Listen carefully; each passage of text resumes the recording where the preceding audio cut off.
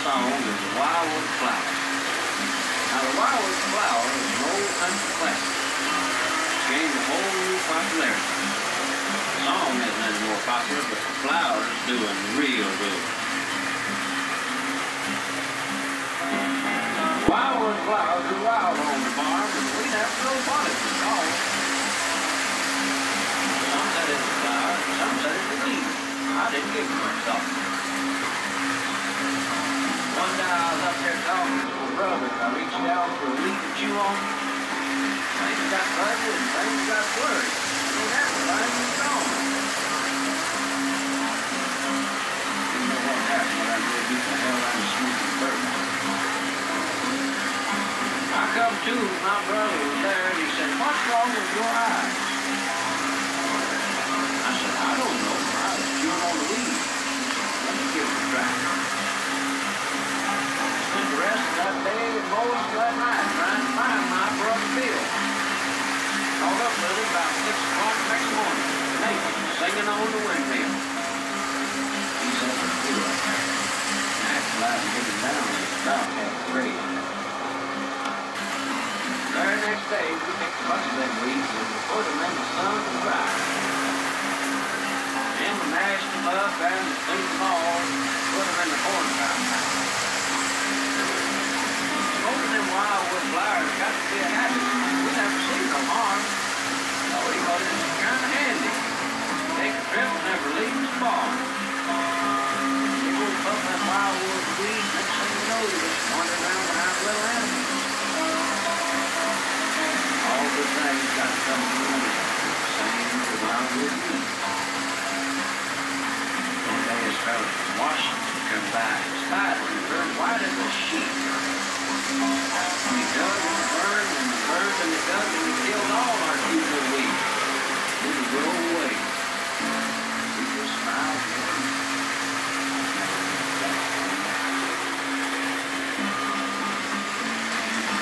Y'all come back now and get it.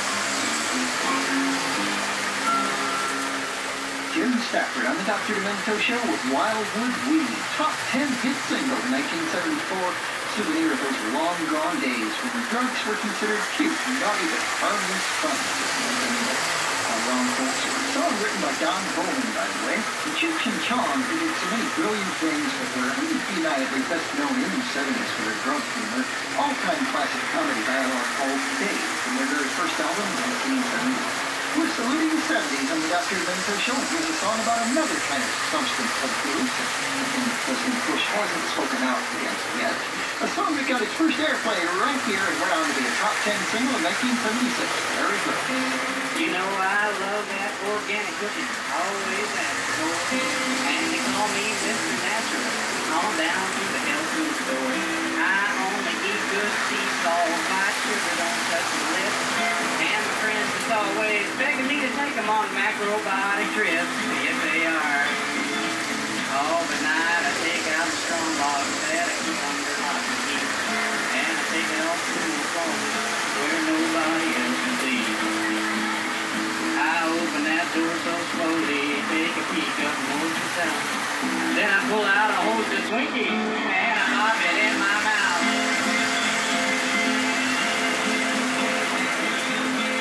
Yeah, in the daytime I'm Mr. Natural, just as healthy as I can be.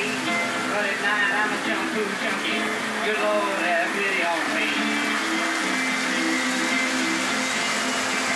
Well, at lunchtime you can always find me at the Whole Earth Vitamin Bar, just sucking on my plain white yogurt from my hand-thrown pottery jar. And sipping a little hand-pressed cider with a carrot stick for dessert. And wiping my face in a natural way on the sleeve of my peasant shirt. Oh, yeah. But when that clock strikes midnight and I'm all by myself, I work at combination on my secret hideaway shelf. And I pull out the Fritos corn chips, Dr. Pepper, and a whole moon pie. And then I sit back in glorious expectation of a genuine junk food high.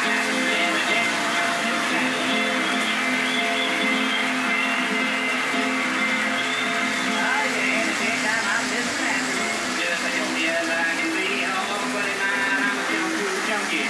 Good Lord, city home be right.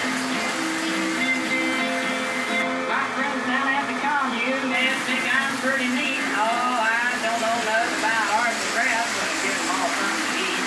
I'm a friend to old Hugh Gibbons, and I only eat homegrown spice. I got a John Keats autograph reaching urn filled up with my brown rice. Yes, I do. Oh, folks, lately I have been spotted with a tic-tac on my breast. Stumbling into a Colonel Sanders with a face as wide as death. I'm afraid someday they'll find me just stretched out on my bed with a handful of Pringles potato chips and a ding-dong by my head. Every time I'm missing as healthy as I can be, but at night I'm a junk food junkie. Good Lord, that's really on me.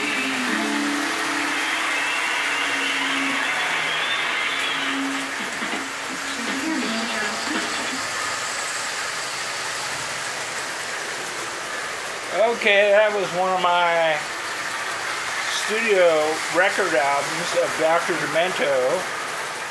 It was actually known for the record studio here in my hometown and given to me by the local DJ. See if this shows up. Westwood Radio Networks, Washington Boulevard, Culver City.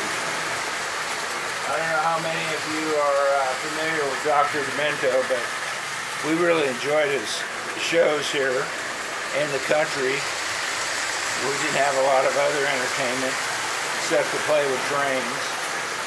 So on the outside you'll see my 1882 Lionel, what collectors call a Halloween set because of the bright orange, pumpkin orange colors, and the unusual blue car, passenger car in the end.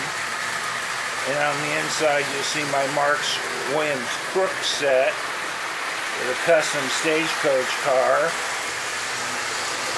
And up above you'll see another William Crook set, which is a low stack, which will clear my bridge. These other two trains will not clear my bridge.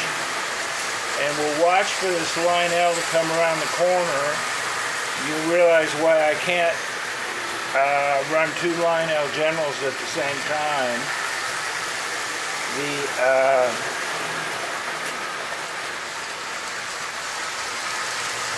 cowcatcher overhangs so much that the one on the inside would take these big giant steps which protrude on the outside of the passenger cars. So the Marx is a little smaller, so it doesn't have that problem. And I'm going to have to open the window because the Marx is a smoker and it's about to smoke me out of the room. So thank you for watching. And once again, this has been a Big Blizzard production.